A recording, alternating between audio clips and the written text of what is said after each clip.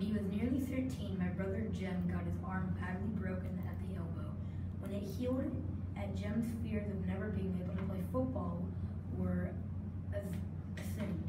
He was seldom self-conscious about his injury. His left arm was somewhat shorter than his right.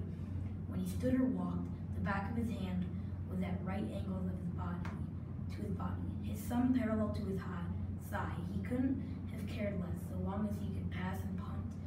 When enough years had gone by to enable us to look back on them, we sometimes discuss the events leading to his accident. I maintain that the e-wells started it all, but Jem, who was 4 years my senior, said it started long before that.